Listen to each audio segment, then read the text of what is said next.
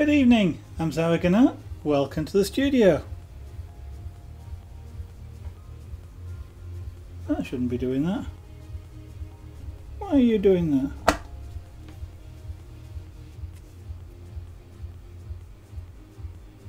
There you go. Slightly bad connection, I suspect. Right, well, on tonight, grass, grass and more grass. So I'm afraid it's not a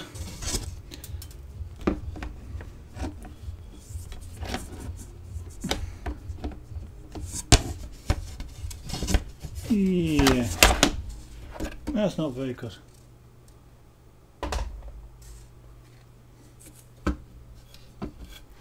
Actually, if I just turn that up, that will help.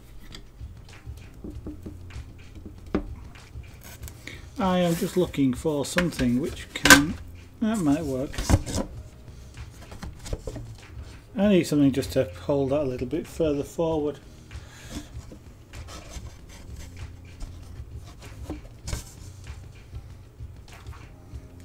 Now we'll try the eraser. So,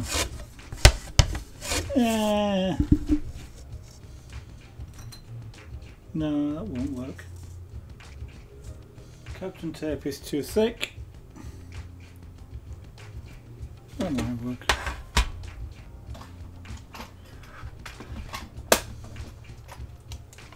Screwdriver box.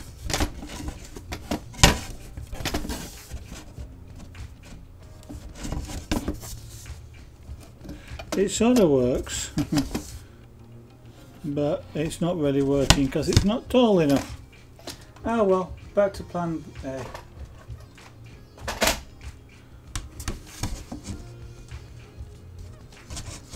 I'll put a watercolour box underneath. What am I doing here is literally just trying to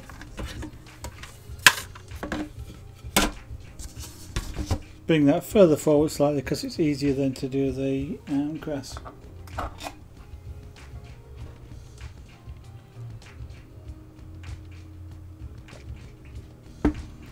And that's what I'm doing, lots of grass.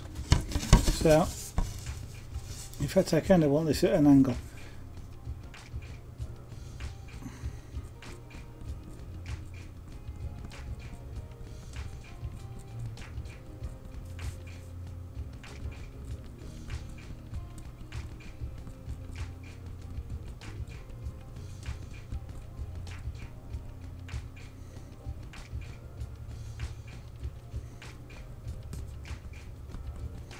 So trying to do this grass around here slightly smaller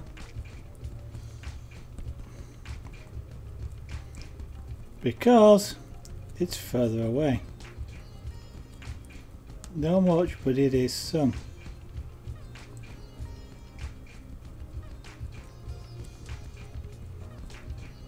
Now in practice on this side of this hut there's soil. there's no grass there. But we're using artist license. Change whatever I feel like, basically.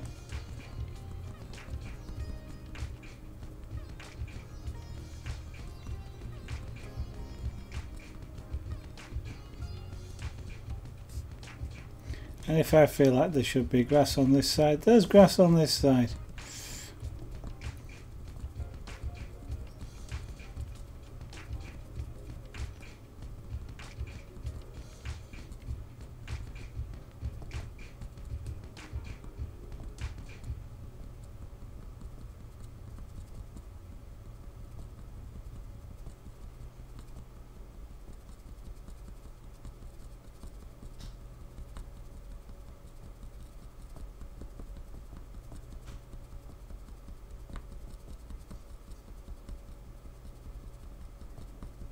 So this is kind of a bit like pointillism, but with little short lines as opposed to dots.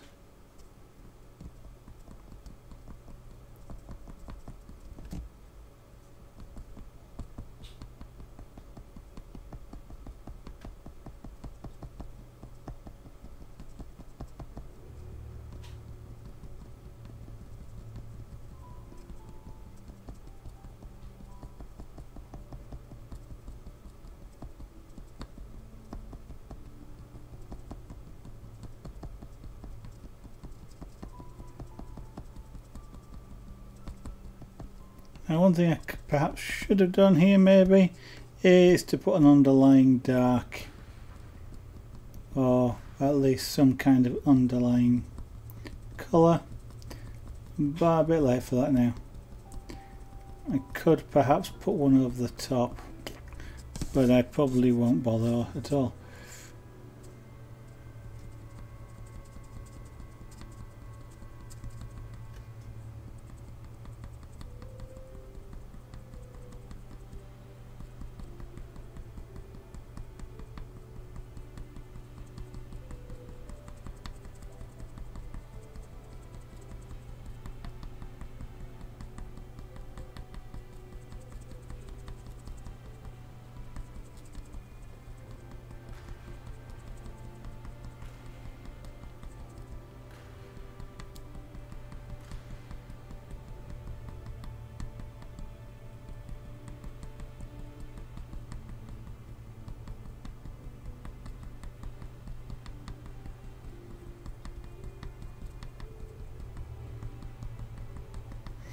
These are random, as much as I can make it random.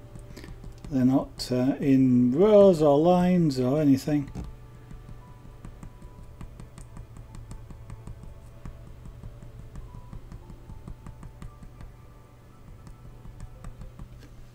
Kind of wanted to do that because I want to bring that back down to here, and then that way I've got the grass that's behind in first. So I want to take this across and go up, because whilst you might not notice it, it sort of tends to make this bit of grass, that grass look in front of this bit of grass, which clearly it wouldn't do if I go across. And so I'm going to sort of now go up here.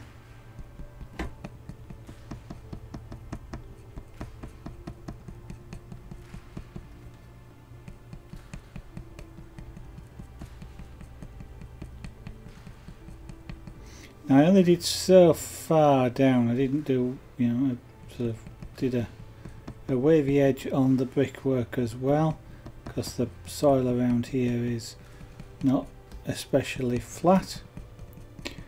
So one thing I've got to do is make sure that this grass goes up over the edge, and so it hides the edge of the coloured brickwork that I've done.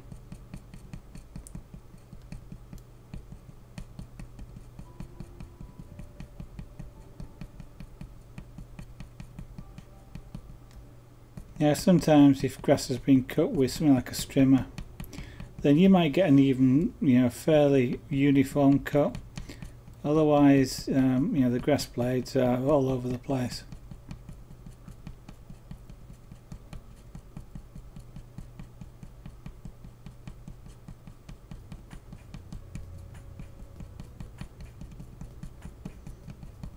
Now down near this end, I'm doing a very slight slicing motion. Just to elongate the grass a little bit.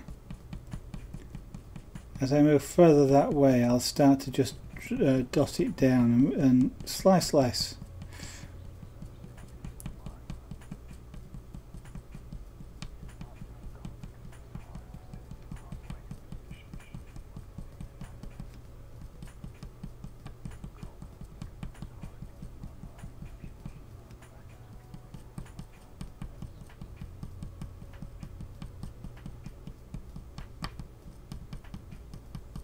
Well, for some reason tonight the vapour given off by this is bothering my eyes.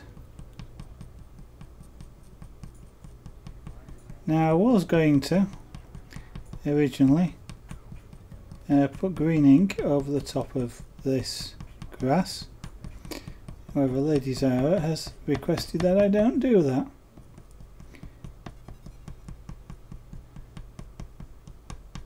This is our shed, it's our picture for me, or for us, so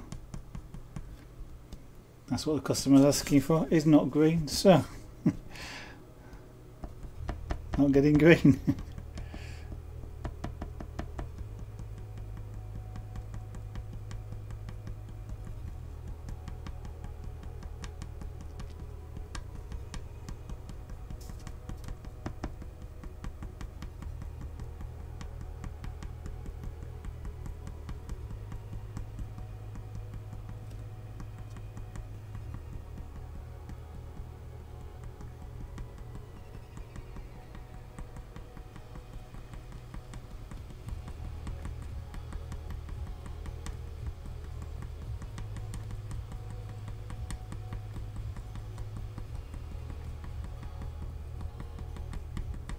Okay, we've got the line there. That's all that I need.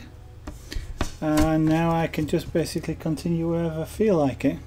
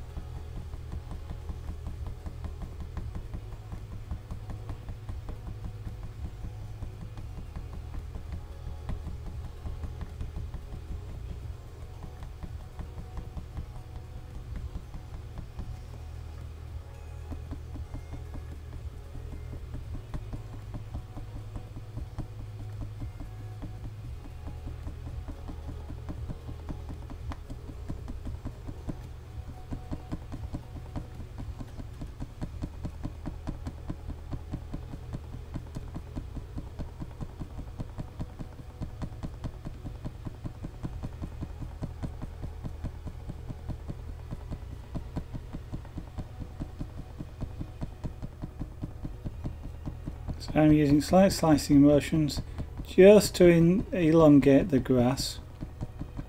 I'm also rocking the pen from side to side, and what that means in terms of this is again a stroke like that, and anywhere in between, and it just makes the things not look really regular, regimented like soldiers. They're actually sort of, you know, fairly random, as you might expect grass to be.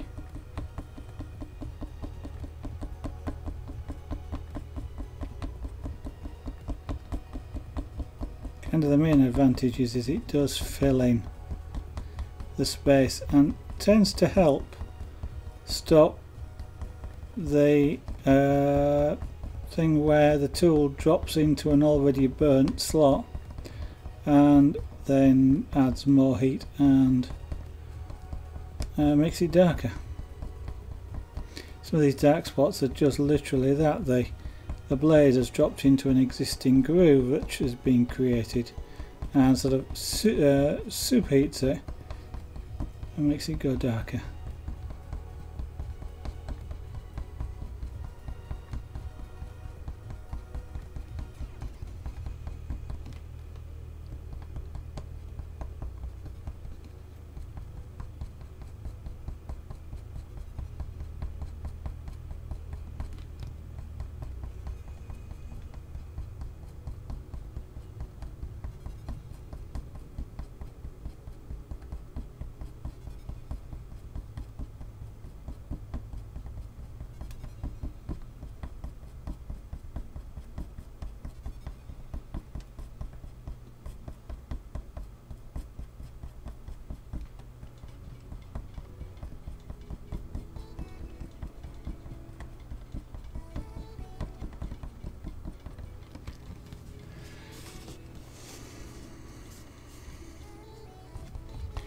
I'm just working my way down to the bottom of the board here.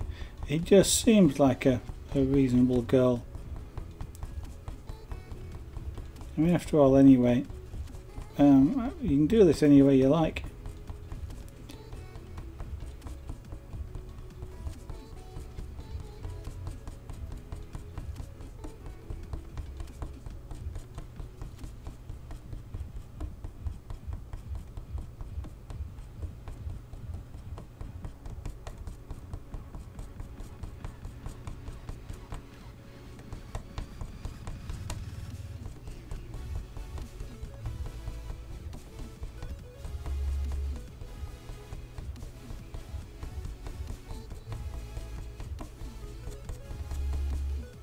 There we go.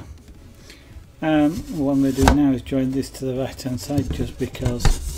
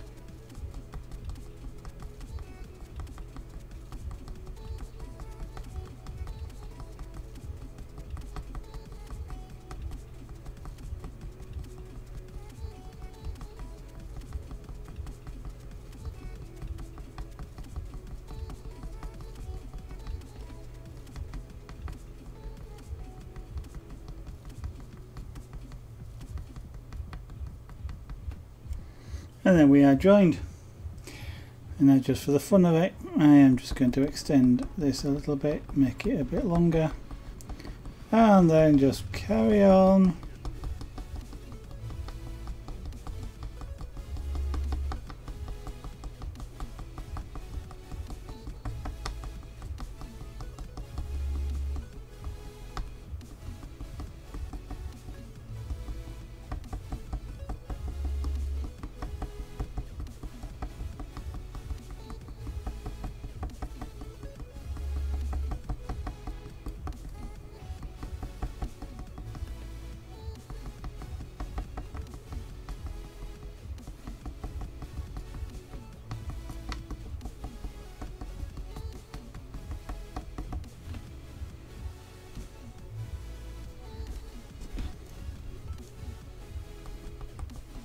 So grass can be one of the most boring bits of things to do.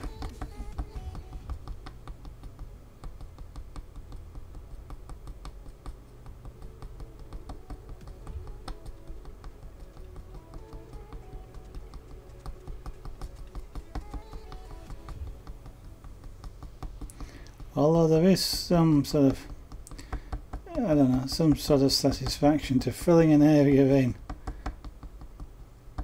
And when you're doing this sort of thing, you do tend to kind of play the game of, oh, just go down to there and just fill in this square and stuff like that, just to give yourself artificial milestones, really.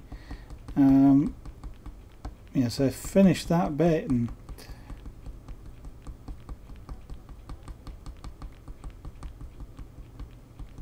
altogether sort of makes it easier to pass the time, really, in doing something like this. Well, if you're concentrating particularly hard, then you probably don't really notice the passage of time anyway.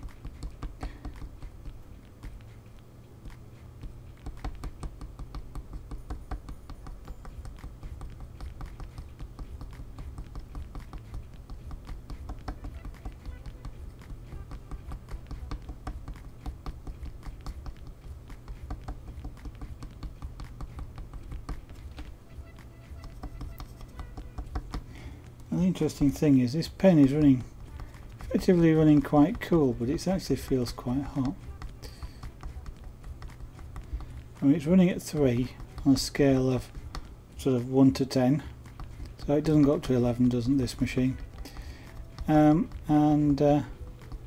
This is at 3, so we're kind of,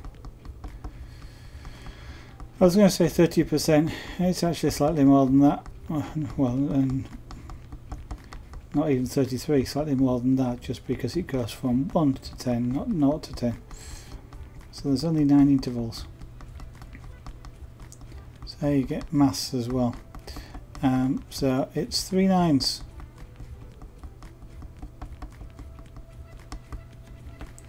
Rather than 3 10s.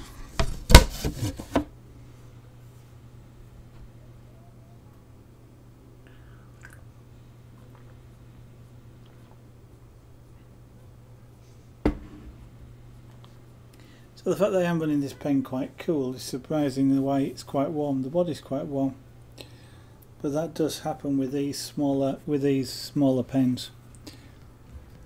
The air holes are there to let air out, and you can sometimes feel the heat there, but not very often. But it's kind of sets up like a convection. With the larger pens, whilst there is a heat releasing slot there, air gets drawn in there and tends to come out the top here. There's like vents just around where the this cable connector is, and it tends to come all the way up the pen, and the pen body doesn't seem to get as hot. It's also a wider pen body and potentially I guess a bit thicker, but one of the reasons why I prefer using the thicker pens to the thinner pens. Of course I didn't know that when I started, and so I think I chose a kit that had this particular pen in it, or I think I bought this one as extra, and I bought the thin version, which now I know I would have preferred to get the less thin version, the heavy duty version.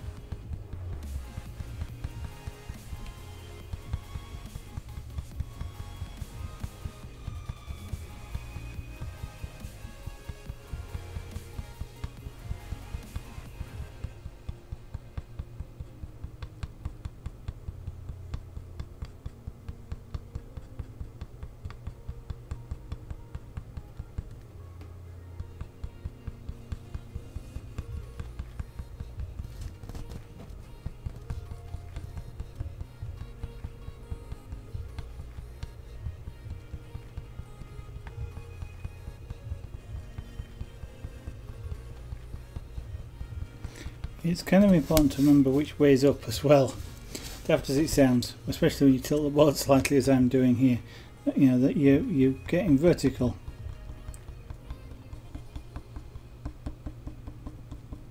Because if you start to sort of slant over too much, then the grass kind of looks not the same.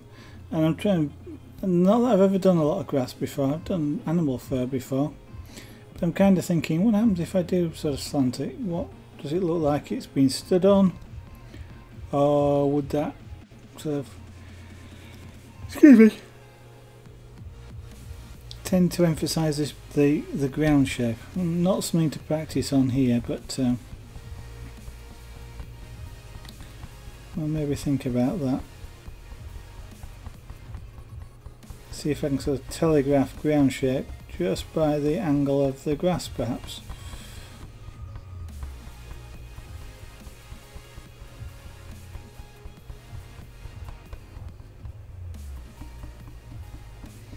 Well, I seem to have overnight, by the way, completely changed the subject, but it was whilst I was thinking about it then, fixed a long-standing problem I've kind of had with my PC.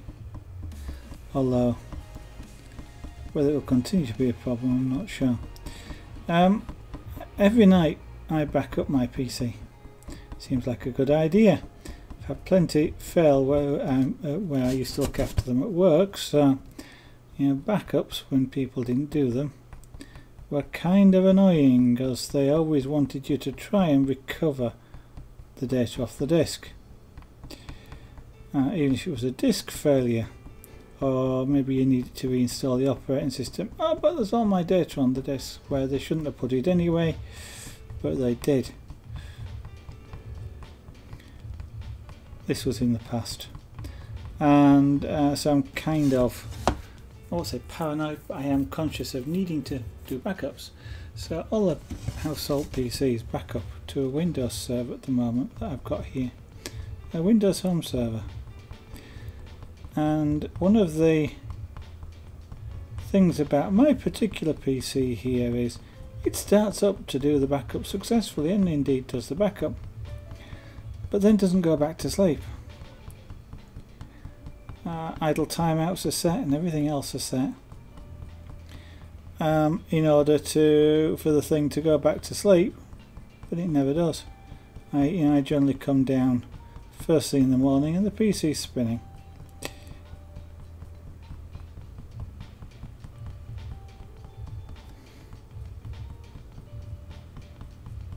In fact, one of the things I did was reduce the hours of backup and push them later towards 8 o'clock in the morning, just because that's the time when I come down.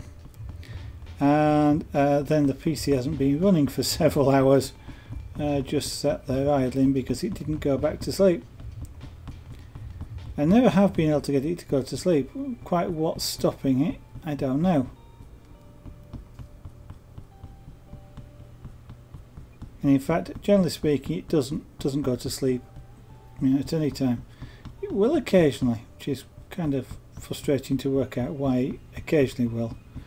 But that, you know, if I explicitly tell it to go to sleep, straight away, bang, it's off.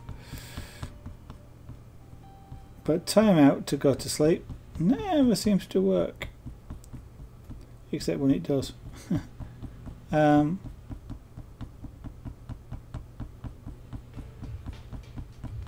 But you know, it's kind of annoyed me. I always had to come in here, make sure I come in here first thing or every day to turn off the PC. And yeah, I've tried all sorts of things to try and let it go to sleep. Not knowing what it is that's stopping it makes it that a bit difficult, but tried all sorts of things. And so I was kind of thinking the other night, for some obscure, oh yeah, I know why, because of the backups, because I'm changing the backup system, and the backup system will run scripts before and after. So I was thinking about setting up it, but it won't. Yeah, it runs scripts before and afterwards, but it won't actually wake up the PC if it's asleep or hibernating. And So what I was looking to, so what crossed my mind was I could actually use the task scheduler to wake up the PC. And explicitly then tell it to do a backup. And as well as I was sort of playing with that and thought, I eventually realised that kind of doesn't achieve what I want, because it doesn't know, I don't know at this moment in time when I want to do incremental backups, when I want to do full backups as such. The server system will say, hey, I've not had enough incrementals, or it's been too long since I had a full backup, do one. And I don't have to, you know, configure that on any machine. I don't have to sort of put scripts in place that go, oh, is it a Wednesday and did I last do it, and all this sort of thing, in order to get it to make a decision. And unfortunately, when I initiate a backup from the local machine, you have to tell it what you want it to do, which is kind of understandable when you want to just fire one off. But when you sort of want to do a scheduled backup, I kind of still wanted the server to tell me what to do. One of the nice things about the this system is essentially the server will talk to the client or advertise itself to the client every minute, so it can essentially can start a backup about a minute after the PC wakes up in the middle of the night, assuming it's ready to do one. And if it's not, then it'll just go back to sleep and do one the next time the PC is on. But one of the things I was playing with in addition to that was how to put the PC back to sleep afterwards. It would have been nice after the job runs to go, you know what, you were asleep, go back to sleep. And it turns out it's harder than it looks for Windows 10 especially, because there kind of really isn't a user command except from the menu to tell the PC to go to sleep. And so to use that, you'd actually sort of have to somehow script clicking on the button, navigating to the right option, and then selecting it so that it goes ahead, just like you click it with a mouse.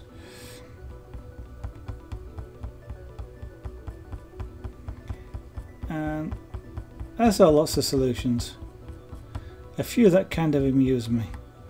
You know, the reason it won't go, Windows 10 won't go to sleep, well, sort of the reason is when you ask it to do that from the traditional method of running a DLL, it doesn't go to sleep, it hibernates, turns the power off completely, which means that it won't wake up again for a backup or anything like that. You've got to push the power button, wait while it boots, and then it resumes from hibernate, so it sort of carries on from where it left off, but with a long delay. Now if you turn the hibernate off, it will go to sleep. Starts up very quickly then, using all the normal sort of triggers. You know, for most people, touching the keyboard or moving the mouse. For me, they're turned off. But the thing about, you know, so the thing about turning the hibernate off, and what people often have been doing, is turning the hibernate off, put the PC to sleep, and then immediately turning it back on. It's kind of like, why bother? That all that does is allow you as a user the next time to choose to hibernate the PC if you want, because it's still on the menu. If you disable it, it disappears from the menu. But it's kind of like in doing that, doing that method, although you've put your PC to sleep, if you turn the power off, it reboots. If you allow hibernation, the PC, modern PCs like Windows 10, actually sort of do a partial hibernate. Every time you ask it to go to sleep, it does a partial hibernate, in that it writes out all the data to the disk and then it goes to sleep. And it does that because then if the power fails, and once the power's back you restart it, the machine just carries on where it left off, by pulling the data from the disk instead of from the memory, which is where it stored it before. When it's asleep it stores the stuff in memory.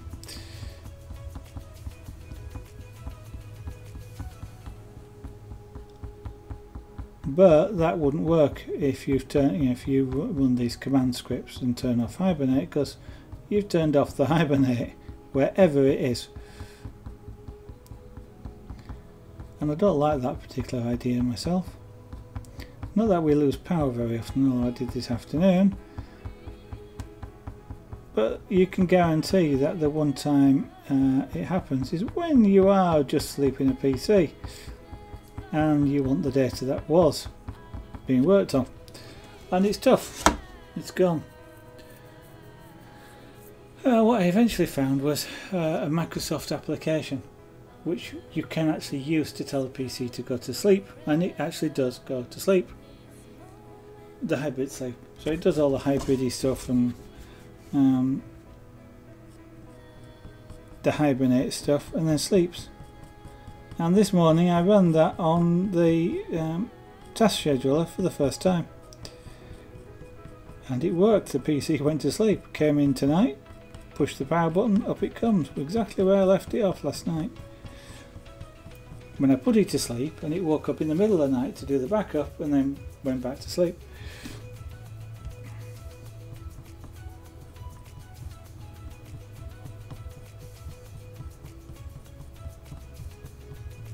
So hence I've been able to solve a problem that I've had for years. Because Windows 10 has been out quite some time now. 2 years?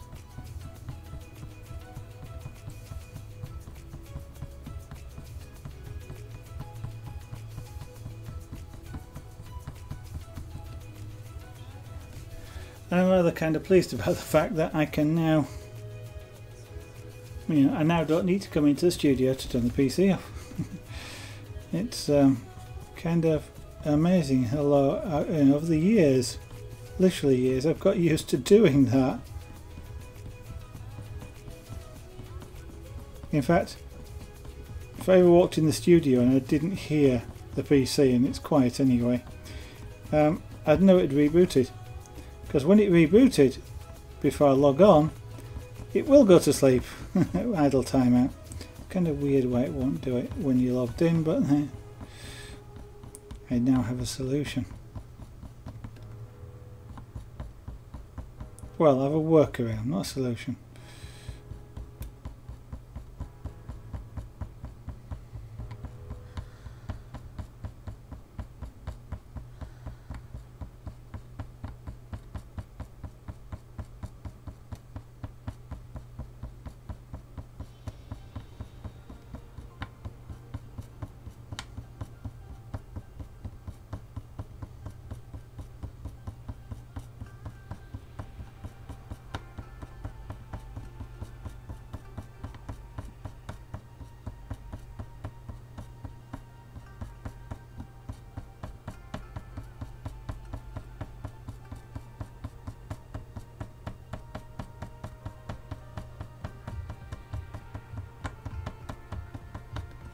Now when you get down to the edge here, remember to keep doing smaller pieces of grass if you like, because the grass doesn't sort of stop there. It keeps going down, so you kind of need to do extra bits, just short little pieces on the end, just so that it looks like it's the top of the grass blades below.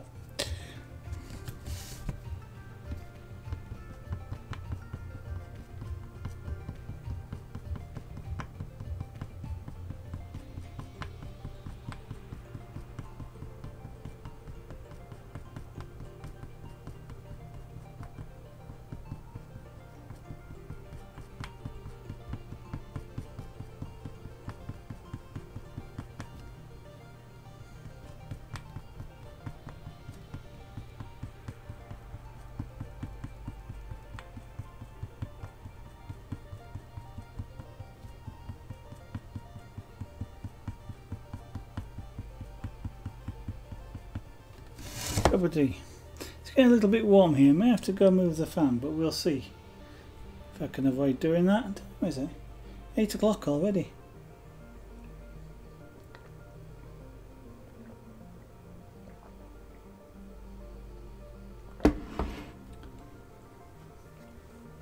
So time goes quite quickly when you're pyrographing grass,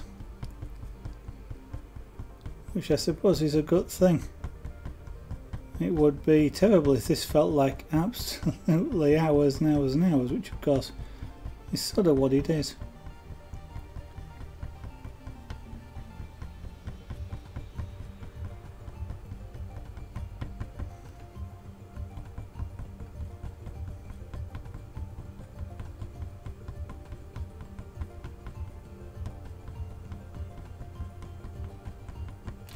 I'm going to get a fan.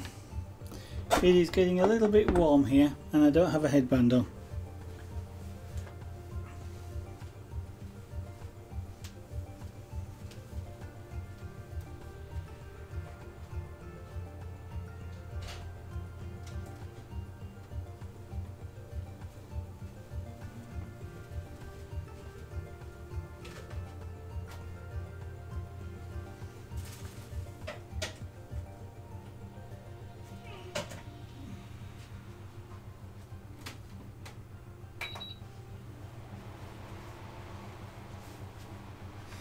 There we go, hopefully that'll keep things a little bit cooler.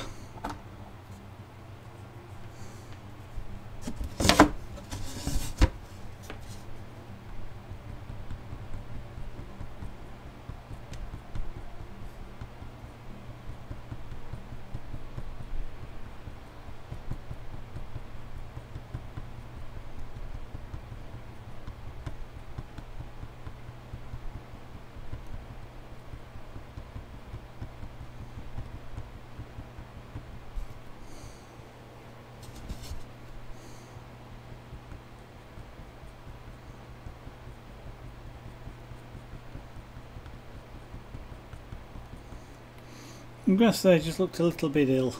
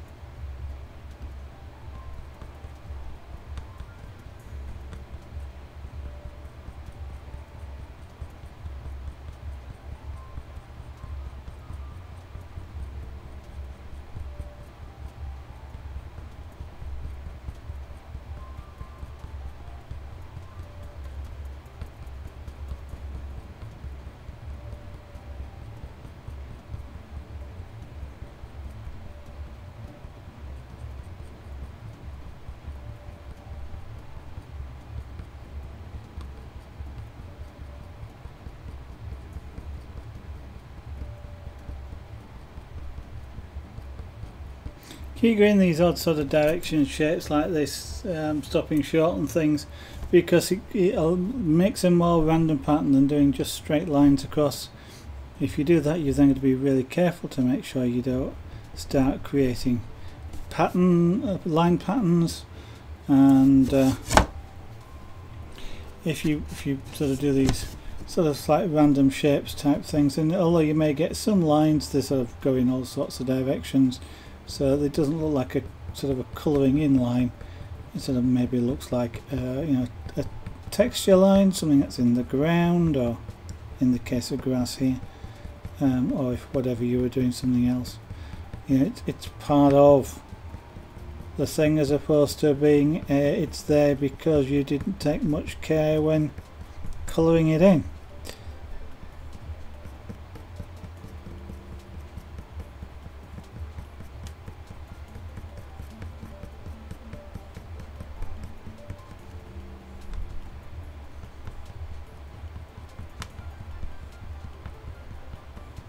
Now there's a bit of border around here which is just a little bit more reluctant to change colour.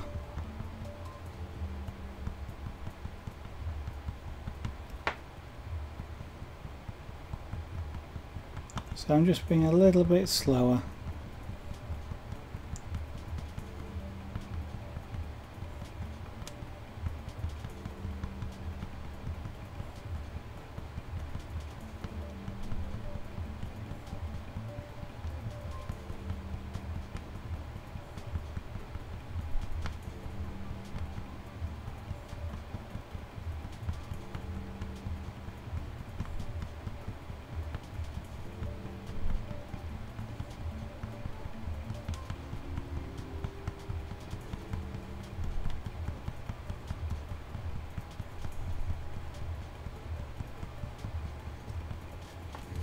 And we'll get there eventually. This kind of reminds me of an audio plot on a oscilloscope sometimes, the way you get these sort of lines.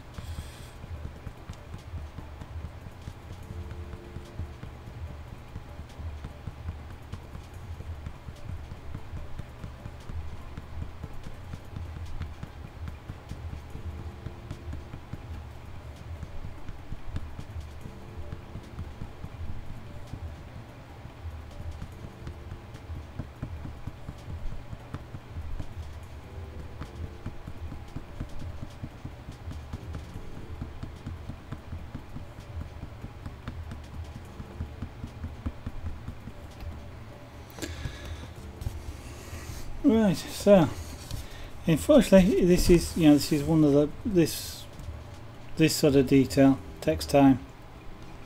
It's quite a well, time consuming, a bit of taking time, doing lots and lots and lots of single lines, but you know, it's my opinion.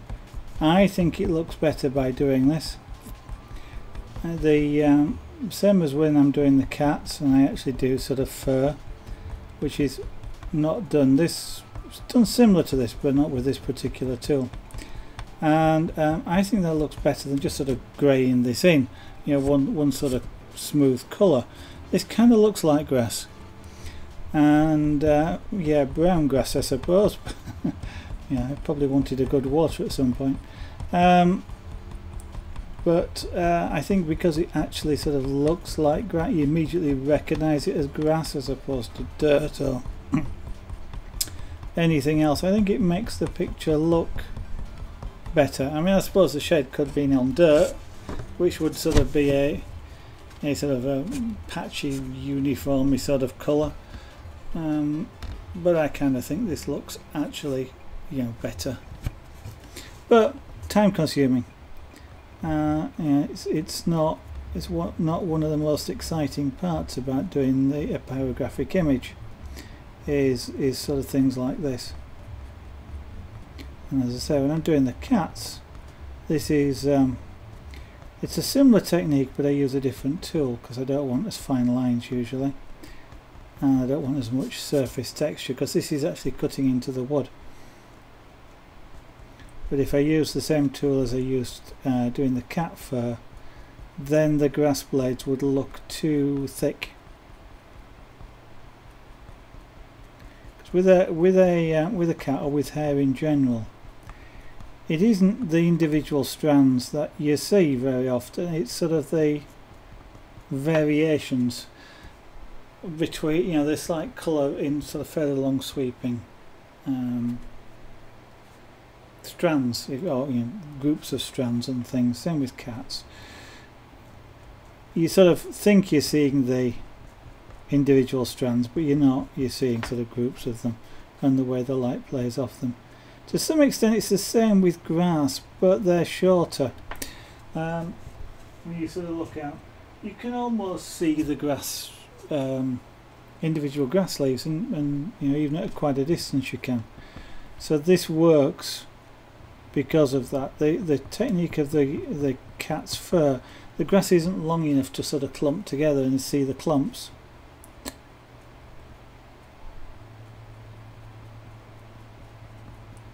Fortunately, there's no massive. There is a technique to this, but there's no sort of massive high-end skills to doing this. The skills are sort of keeping it fairly random, making sure that you don't do lines and sort of end up with them all starting and stopping in the same place, because it becomes highly visible that when you've done that. And also then, so the sort of skill of keeping it short, keeping them quite distinguished and sort of visible, but filling it in, you know, keeping the colour going, keeping the same sort of general overall colour. I mean, I am getting some places where they're going quite dark because I'm going over a particular grass blade multiple times. I shouldn't be, but I have been, and because the knife just kind of slips, like many knives, they kind of slip into the groove that they've already just cut. If you're anywhere sort of close to it.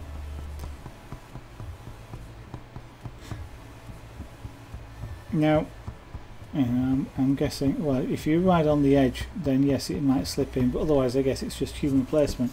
You're almost tending to put it into the same place.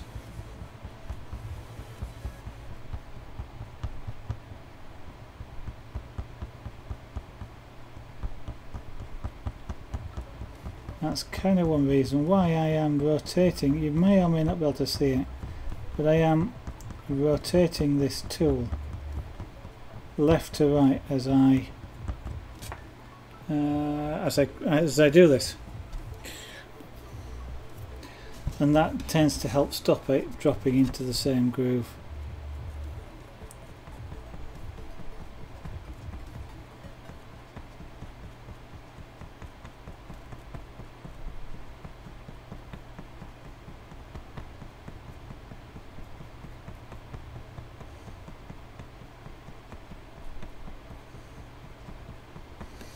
Right, we're into that bit of wood where the colour is a little bit more harder to get. So it's just slowing down slightly, or a bit, just to apply a bit more heat.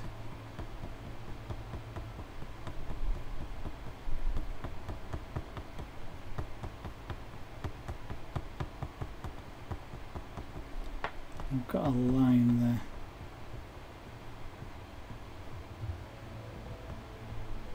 I just need to break it up.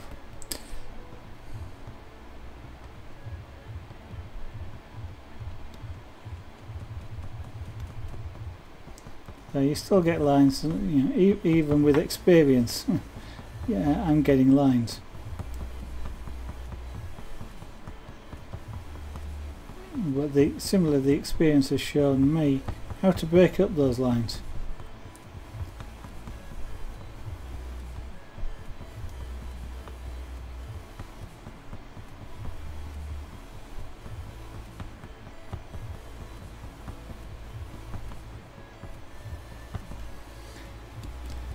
So today I got a new, yesterday was Sunday.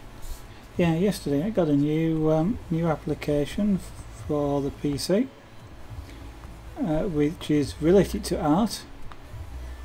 For quite some time now I've had an application called Sculptress. It's available free of charge, and it's a 3D clay type sculpting application. It works quite nice. Its big brother is ZBrush, quite a full, well, it's a full 3D modelling package at full 3D modelling package costs, and I've kind of always looked at it and gone, I'd really like to have that when I win the lottery, because it's something like £600 or £700 UK for a license. Can't really justify, well I could, but I didn't want to justify spending that amount of money just to play with it. If I was doing it commercially, then yeah, no problem, but just to play with and do sort of some 3D modelling, so freehand type 3D modelling, as opposed to use another tool which I can't remember now what it's called, but is more geometric drawing type 3D modelling. And ZBrush and Sculptress are kind of free form, like you've got clay on your desk and you were modelling using clay. You know, pulling bits off, putting bits on, scraping lines, these sorts of things. To a more interactive 3D modelling. And yeah, so again, one of the things that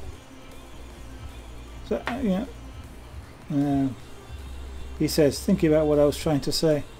What I was trying to say is so I haven't really taken a lot of notice about ZBrush because yeah, too expensive, and for no particular reason. I think on Friday it was. I can't actually remember. Oh yes, I got an email about Sculptress, and I thought, oh well, over the weekend I'll check I've got the latest version. Although they haven't updated it in quite a number of years. They actually bought it, so somebody developed it, and then the ZBrush people bought them and bought Sculptress, which they continue to make available, but they've never actually sort of enhanced it. In fact, what they've done is taken some of the features and put some of the features into ZBrush. Well, what I discovered on Friday was that ZBrush have actually, some time ago now, released something called ZBrush Core, which is what it might sound like, I guess, the core of ZBrush. So it's a number of sort of the, in quotes, essential tools, I suppose, with quite a large amount of the capability of ZBrush itself. But instead of having hundreds of tools, it's got like 60 and things like that, which is sort of fair enough. But the price is somewhat better. I think something like $140 US, which makes it sort of a lot more affordable. And so that's what I did this weekend. I went and bought ZBrush Core, and I've yet to play with it much, but much more than about 5 minutes. But as soon as I installed it, one of the things I was able to do is doodle with it, and just sort of doing a face with ears, couple of eyes, and I don't mean anything fancy. I mean literally a smiley face type thing, with ears, and I was kind of able to do that with as soon as I picked up the mouse in one case, although the pen in on the other computer. And it is really nice because they let you install it on 2 computers, providing you only use it on one at a time. But yeah, I sort of, with Sculptress, it sort of took quite a bit of time, even with practice, to sort of do that same sort of smiley face. Whereas with ZBrush it was kind of really easy to do. So I'm kind of looking forward to playing with it at some point when I get some more time, which may or may not be for a long time, if I get when I get the Glass Studio up and running. That's coming soon, TM. In the next, should be within the next few weeks. Kind of looking to order the kit next week. then delivery will be when it's delivered, which I expect to be within a week, assuming all the parts are in stock.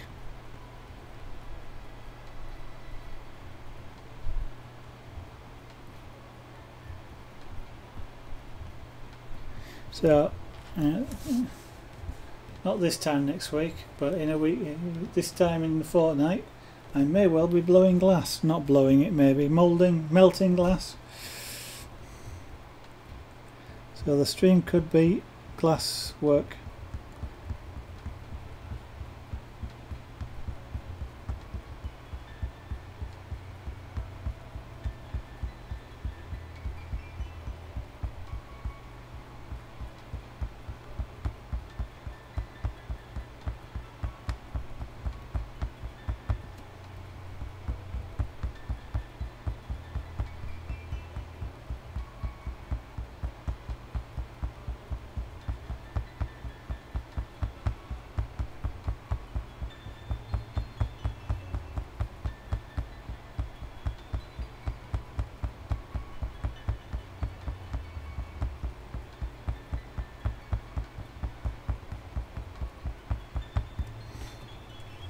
And if you want to see some of the trial glasswork that I did a one-day course. Well, I did a half-day course, a 3-hour course, in order to determine if I liked glass blowing, glass work, flame work. 10 minutes after starting, I knew I did. After the 3-hour training, I then had 5 hours torch time just playing with glass, and continued to enjoy doing it. And so during that time I made quite a few objects, and I don't think they were bad for the fact that they were never done them before, done for the first time ever. Some of the things, like the vortex marble, isn't very round. It rolls, but it's not very round, and I forgot the vortex bit. I forgot to twist it, but first time ever. I actually even did some glass blowing. If you'd like to take a look at what I actually did, then the pictures are on Facebook, facebook.com/ZaragonArt, of course, and you can take a look at the album there, or the latest update, latest post at the time of speaking, that is, that contains the pictures of the glasswork that I did.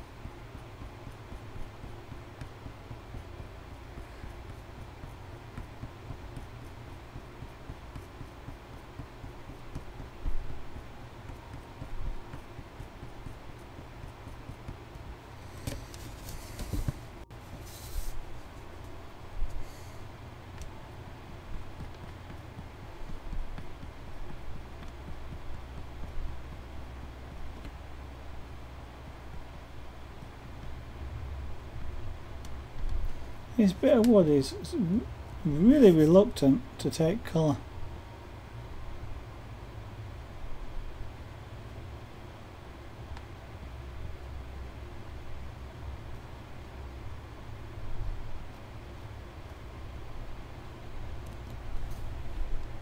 Well, the pen's heating,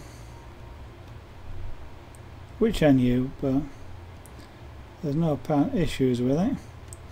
What you can do with the machine is take a look at the LED indicator. It's across the output of the to the pen. But if there's if the pen's not working, like if I unplug it, then the LED lights brightly. And if I plug the pen in, then it lights more dimly.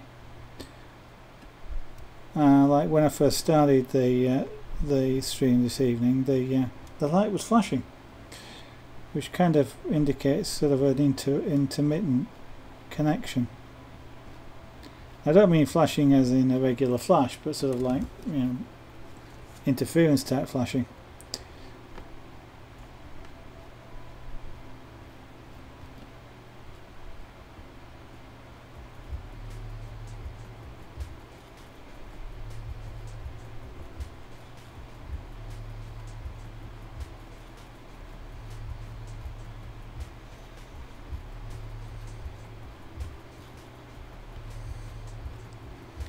Now then, as it happens on this part of the hill, because this is on a slope, as you can sort of maybe gather, this tends to get cut with a strimmer, which then leaves sort of a line of grass across.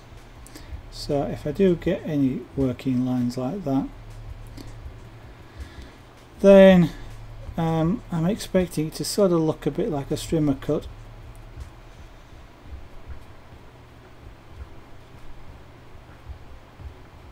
And have less of an impact, which is partly why I'm sort of going in that sort of direction in terms of doing, not necessarily doing exact rows, but doing stuff.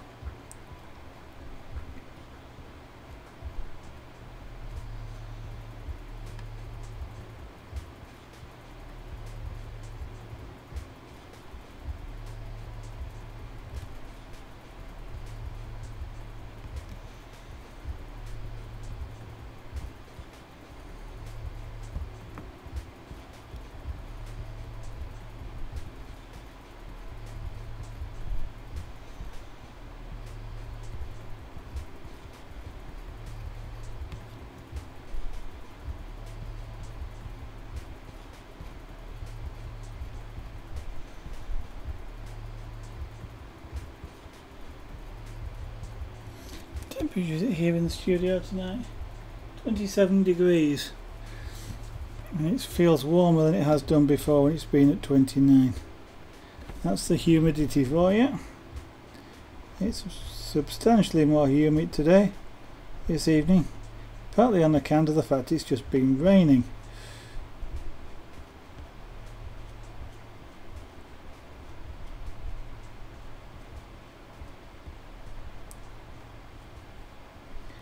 Now, although this bit of the wood isn't taking colour very much easily, and I'm slowing down to do it, I could turn the heat up, which would be a similar sort of thing. You know, I could then continue to work faster,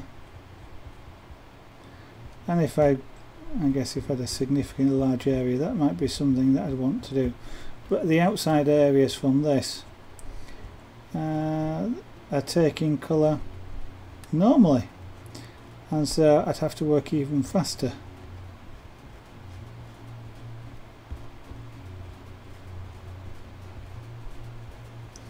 I don't actually know how.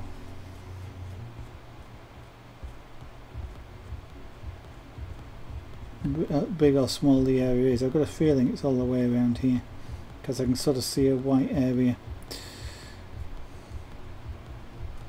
But by going slower, I can see as I'm doing it if the colour's taking faster, and therefore I can sort of deal with it. If I was having to work faster because of this, because I turned the heat up, and I came to a bit which took the colour really easily, it would be too dark before I realised I needed it to be quicker.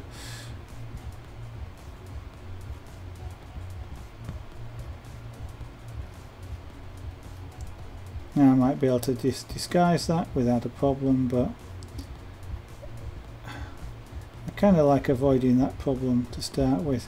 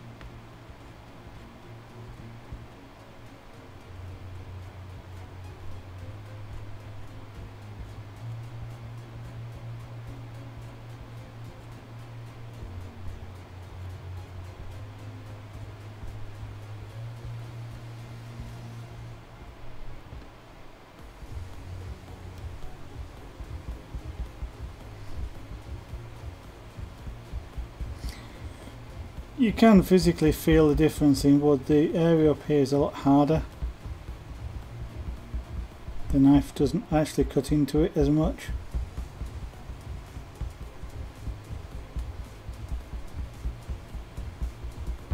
So you do kind of get a warning. That something's different.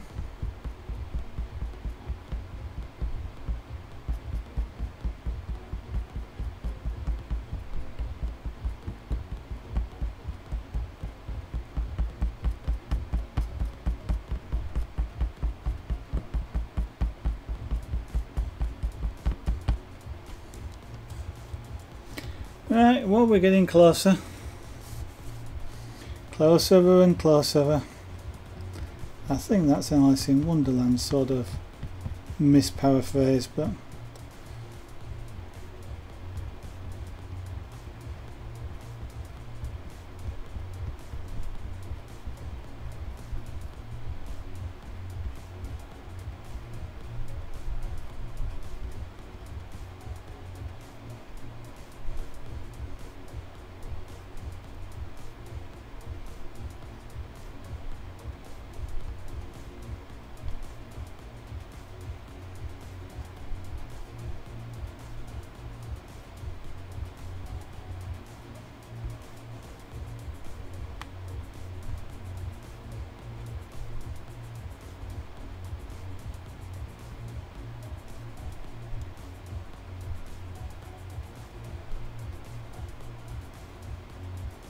wow, this bit is hard.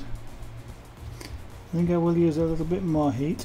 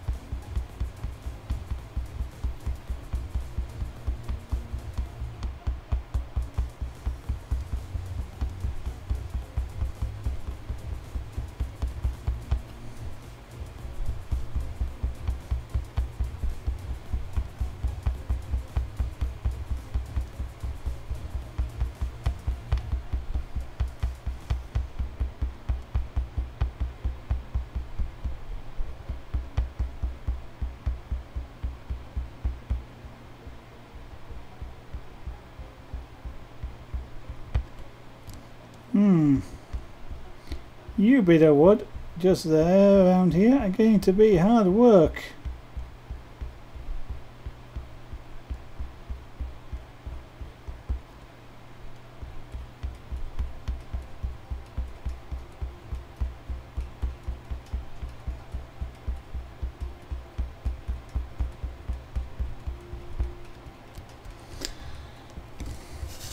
Time for a bit more tea.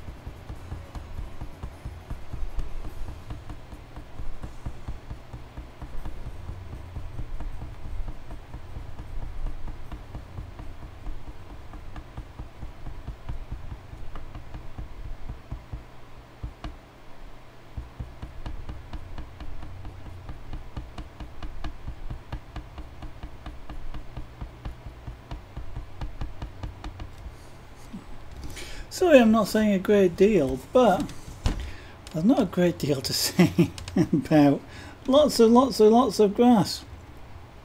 I've kind of decided I'm probably not going to do another background on here. I'm just going to do the grass, which is a background, of course, and grounds the shed, gives the shed something to stand on rather than it being floating in midair. Which in itself is not too bad a thing. I mean, as a picture, it's missing some of the interest around there. I don't know whether I will actually maybe tone the colour down a little bit. It might be something I'll do, even though I won't put a background in, because it's bright white at the moment. Tone it down, it will look a little bit better. So I just knock the white edge off.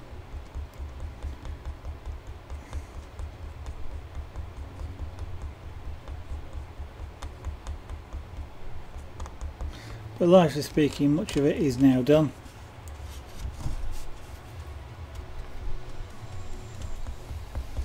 You may look at some of the colours again, go over the top.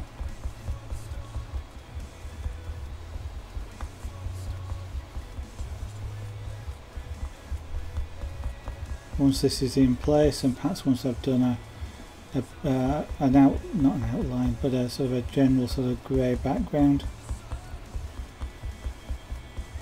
Because that could sort of throw some of the colour, some of the colour values out.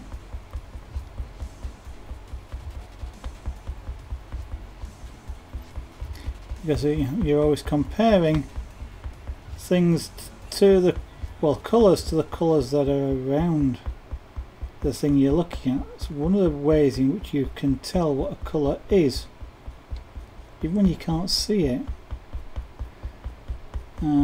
And by which I mean that, for example, there's plenty of experiments being done by where you take a coloured object and you light it in a certain way, and let's say you put a red light on a green object, and you can still tell it's green.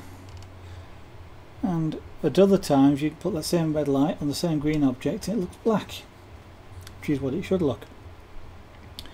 And it's kind of, if there's something else in the scene, then you judge colours relative to other colours. So something that's green like that, which should look black, you can tell is green because, and it looks green because of comparison to something that's with it. Bit of an optical illusion that, and quite often you see optical illusions where they'll sort of say, is this square the same colour as that square, or even same grey level. And this one will be covered with sort of fairly light squares around it, this one will have fairly dark squares around it, and you look at it and go, that's lighter than that. And yet they're identical colours, identical values. If you isolate them by putting a sheet of paper with holes cut in it over the top, you can see they look absolutely identical in colour and shade. But as soon as you look at things around it, it changes. And that sort of optical illusion is what happens when you've got a white area around the board, for example. All of these stuff around here looks dark. If I darken that down, they'll look less dark. Which is kind of weird, because you don't go, oh, that's dark. You go, oh, that's alright, and they're less dark. You kind of, that's the biggest area, or the background, which you kind of expect to set the general light tone, I guess. And everything is relative to it. That's how your brain sort of works. It's a bit of a weird thing. But yeah, you can visibly, with something sometimes, you colour around it, and the stuff you're not colouring visibly changes shades. Now it doesn't, it can't, it's impossible. But as you're looking at it, it gets lighter or darker depending on what I'm doing. But it literally, not literally, I said, or even figuratively, but it's you're looking at it and you see it change colour. It's not, and you can know it's not, but it looks different. And it's that comparison to stuff that's around it, which is what's giving it an apparent change.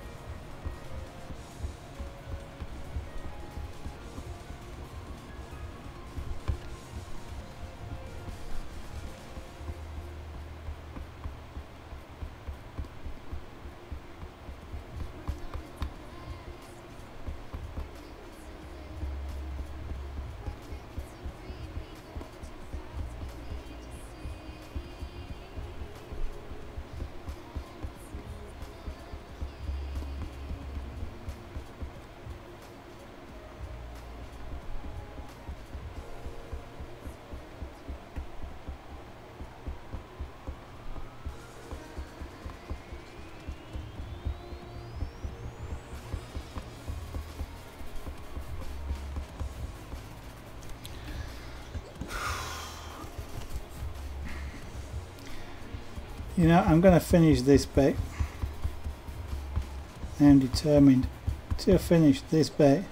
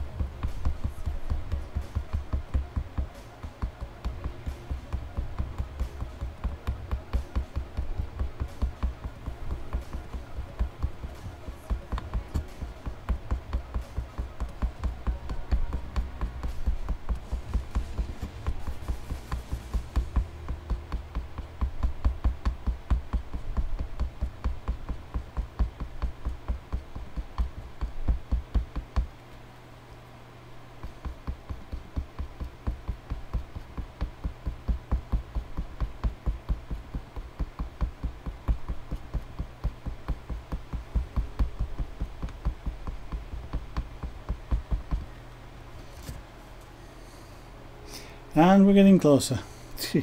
When I finish this bit, I'm stopping.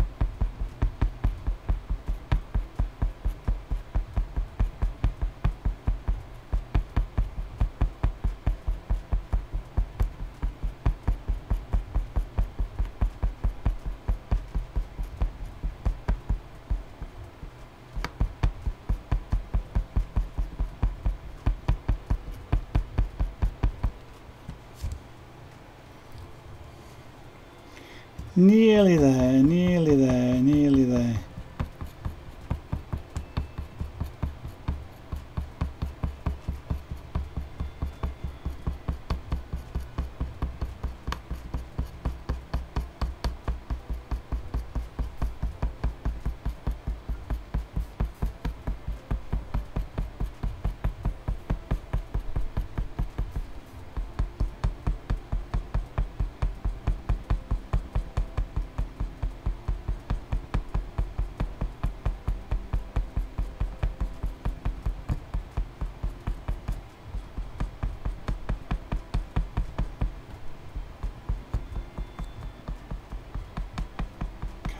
Wood.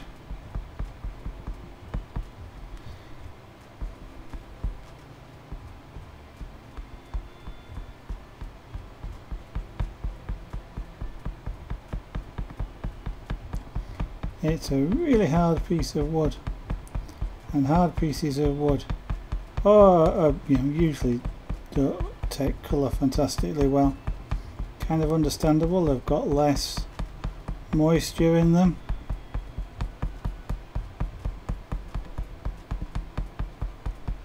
But they can be a little bit of a pig to colour sometimes, because they take the colour really slowly, because there's not a lot of liquid there to heat up and change.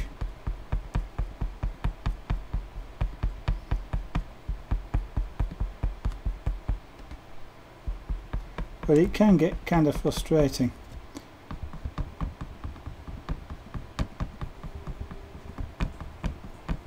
So it's not you, it's the wood. To paraphrase a fairly famous saying, I guess.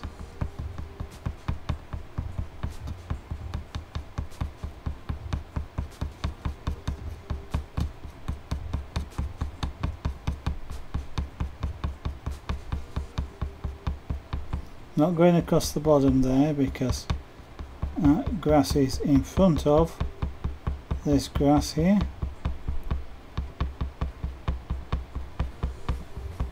And the end is in sight,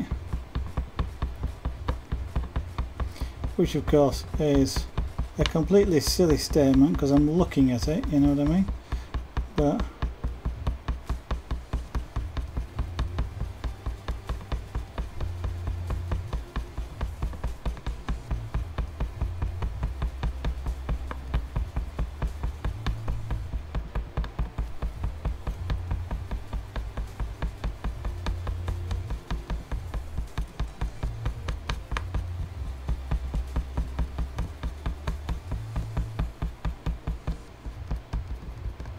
now I'll turn this back down just to do this bit here, because this bit of wood here is softer, and at the heat I was just using this would go really dark.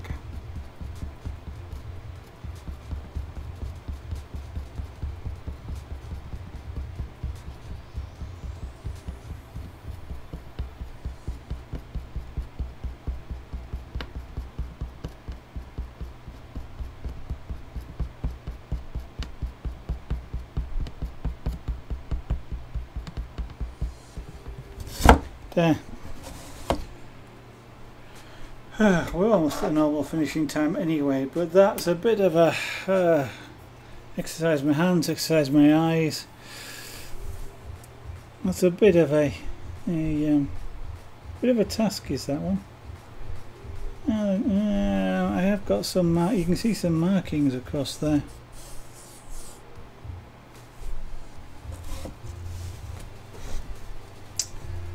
Let's see if we can do a little bit about that. My fingers are a little bit numb from all the tapping.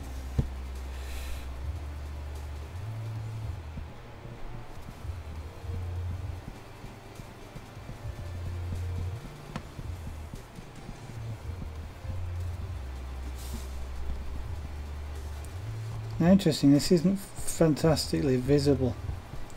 I can see it, but it's not fantastically visible here.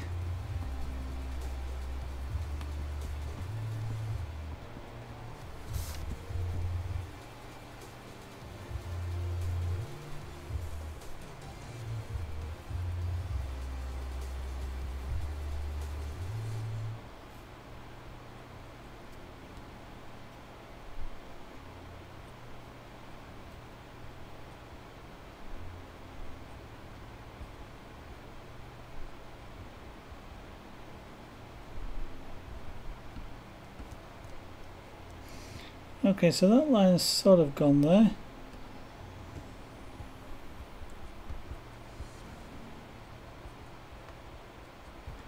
And if I darken some of this area here,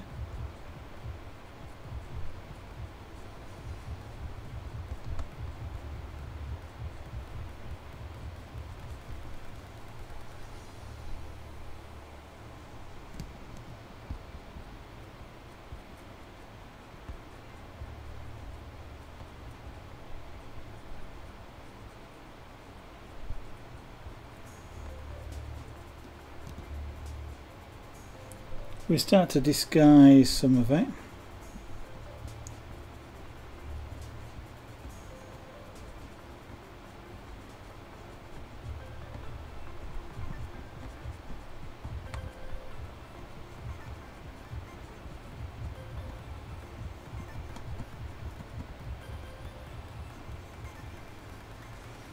This is kind of what I'm doing real-time televideo pyrography, or telepyrography I guess, because I'm not looking at the pen. Well, I am, but I'm looking at it on my monitor over there.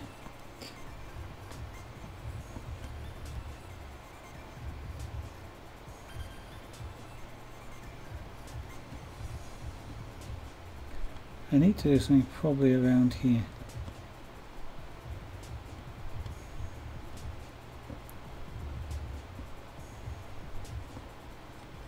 This pen needs cleaning.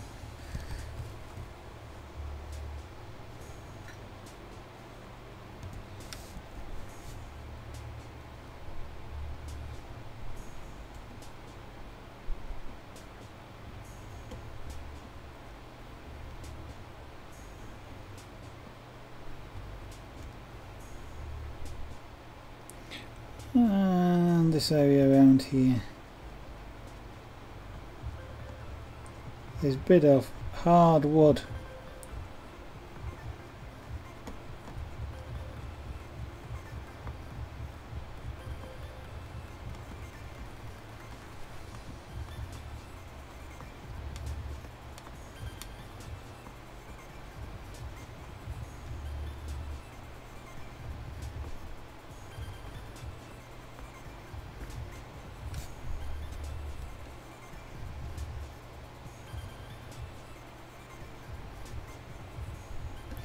I need to do a bit more work on that. I think it's not too bad. It kind of looks like grass cut lines now, which is alright I guess, but we'll see how that goes, and possibly we'll come back to it again once the rest of the grass is done.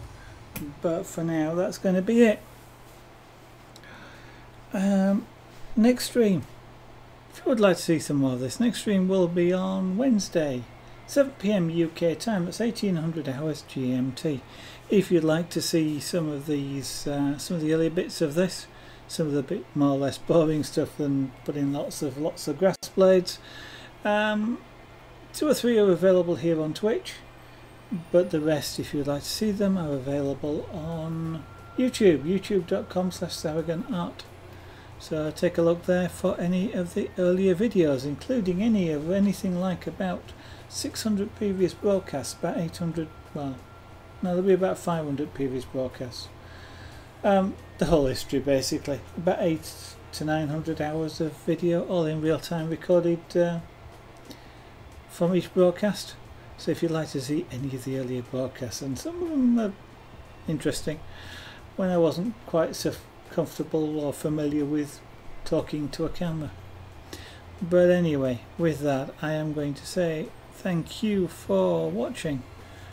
I wonder if I should do some behind, I might do some grass behind there. I think it kind of looks too abrupt stopping it like that, and there is some grass behind there, so we'll come back to that. With that, thank you for watching. Hope I'll see you on Wednesday. Bye for now.